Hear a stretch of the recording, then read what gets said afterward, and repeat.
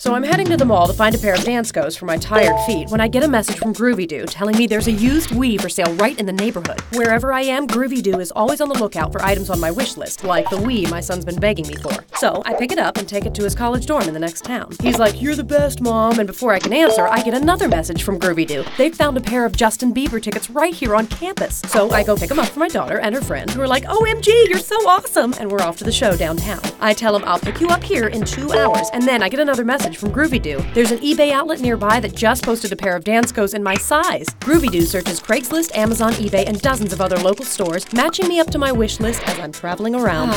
How cool is that? Whoops, gotta go. I Groovy Do. Do you?